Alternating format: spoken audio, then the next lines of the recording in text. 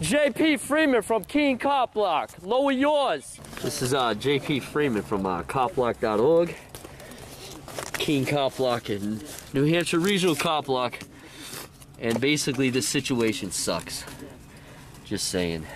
Do the owners of this place know you're using their property as a staging area? Actually, I think they'd be greatly appreciated because I just checked their business to make sure there's no vandalism. Yeah, but you're pointing that way. We're out trying to interview some of these cops on their traffic speed traps.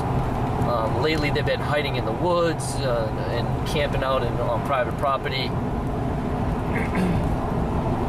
And we're literally trying to catch up to this cruiser, and he's just flying without his emergency lights on, which is unsafe.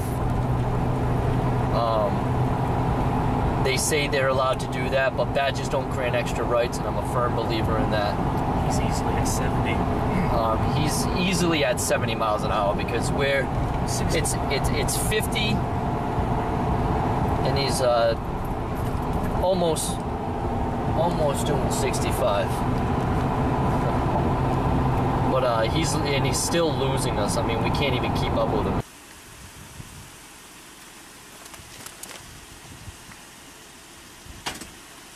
Hey, come here. Come here. I have a question for you. Come here. Bad boys, what you gonna do?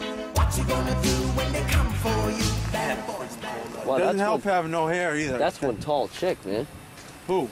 That trooper. She's like, at what, 6'2"? There's another trooper. Who's the other trooper? The chick. I hadn't even been up there. No, she was standing right here.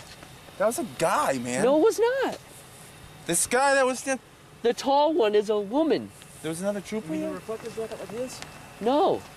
The tall one with the You're blind, man. That was a dude. No way. Yeah.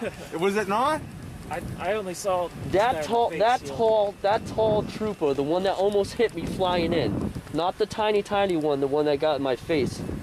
The one that flew in right before you did. That's a chick. How many other cruisers up there? Two. It's a guy. It's a guy. No way. That's got to be a girl, man. You need to get your eyes No, checked. I'm telling you, she's a butch, but she's a woman.